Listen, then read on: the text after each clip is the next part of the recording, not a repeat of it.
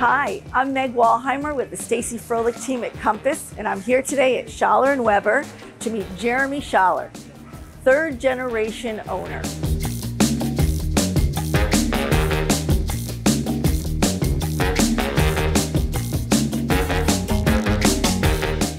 So we're here at Schaller Weber, and we wanted to introduce Jeremy Schaller, who is the owner and creator of what we're sitting in right now. Yeah, third generation from the original store, but owner of the expansion and the new concept, which is called Bluma, and it's an Austrian-style wine garden located behind our building on the Upper East Side. Thank you so much for taking the time to talk to us today.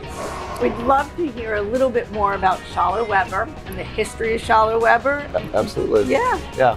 So I'm the third generation owner of Schaller & Weber. My grandfather, Ferdinand, started the company in 1937. He was a German immigrant.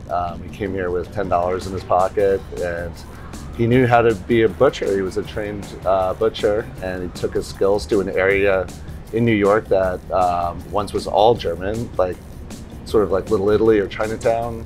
This was the German neighborhood in New York. So he came here and started the company, and started with a little small store, and it became very successful, and it's lasted for 85 years. It originally started as a butcher, and now what we look at what you've created, which is almost an empire from a little butcher. Thank you. It's amazing. Can you tell us a little bit about the expansion and the changes that have happened over the years? Of course, yeah. I started working for the company about 15 years ago.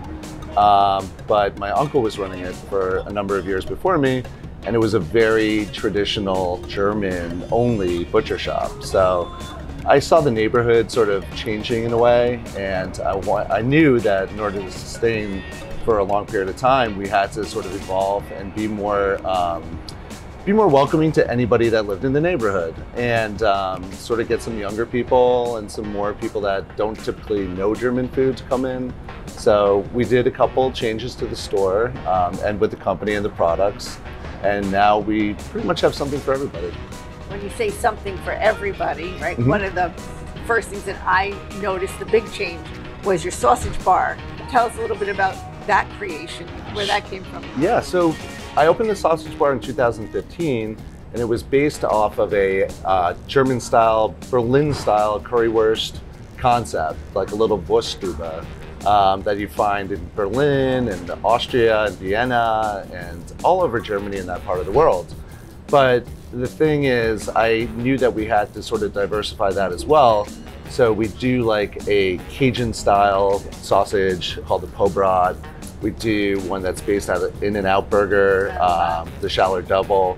So there's a lot of things that you're gonna find with great, fun toppings that don't always associate with being typical German. I can say that sometimes I'll land at LaGuardia and I'll come down the FDR, and this will be my first stop. Fantastic. I love to get a bratwurst on a pretzel roll. I love it. Mustard, no kraut, that's fine. Yeah, everyone's got their way, and we specialize in that, and we'll do whatever you like. Terrific. Yeah.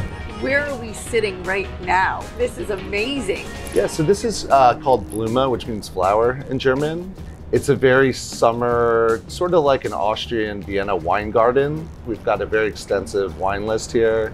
Extensive. I think it's 25 pages, is it? Yeah, 25 pages. All from Austria, different regions of Austria. So that's our specialty. And then we do a great schnitzel and other kind of Austrian inspired dishes, but we do a lot of other things too. So it's a pretty diverse menu as well. So. Is something new on the horizon also coming? Yeah, a cocktail bar called Jeremy's. So that's going to be opening on September 8th, 2022. It's going to be a very high-end cocktail bar with some great small plates to go with it. What are you serving here? So here it switches too. In the wintertime, it's called Hütte, and the whole place changes into a ski lodge. Oh, wow. So we've got fondue and more comfort food dishes. And in the summer, we have oysters, several different salads, sort of lighter fare. We do a great sea bass on the menu, and the schnitzel, which you can always get. It's a little hard to find. You have to walk through the sausage stand go down the stairs. Which makes it even better that it's hard to find. Yeah, yes, absolutely. Last night I ate here myself. We had a really nice crowd, and you know, it's people that know where to find it and stuff, so it's cool.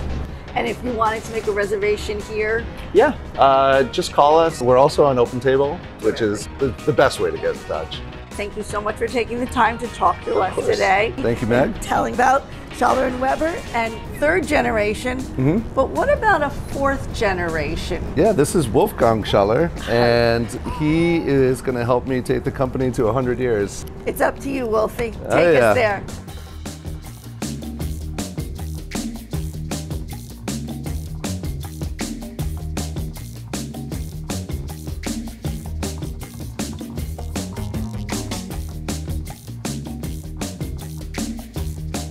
Tune in next time where we highlight another Upper East Side business.